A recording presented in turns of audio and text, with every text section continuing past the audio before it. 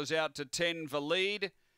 Balboa Fury 850 out to 950. As they move in, light on. We're set to race.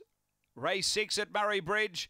And away they go out deep. Diamond Heart flew out and wanted to cross down to the inside. It's got clear room to lead. Dunkirk moving up behind them. Balboa Fury. Then Rip the Band-Aid and for lead. We've got Diamond Heart the leader. Dunkirk not overly far away with Balboa Fury the inside for lead. But Diamond Heart's got the break. And Diamond Heart goes on to beat. Valide will grab second. Third Balboa Fury and fourth between Dunkirk and Rip the Band-Aid. The time here around 19 and 3.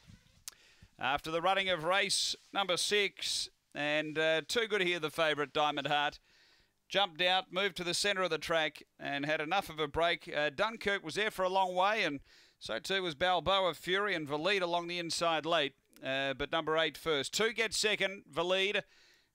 Third is confirmed at number 1, Balboa Fury. Number 8, Diamond Heart, the winner, Lisa Rasmussen. Second going to 2, Valide for Michael Stewart. Third to 1.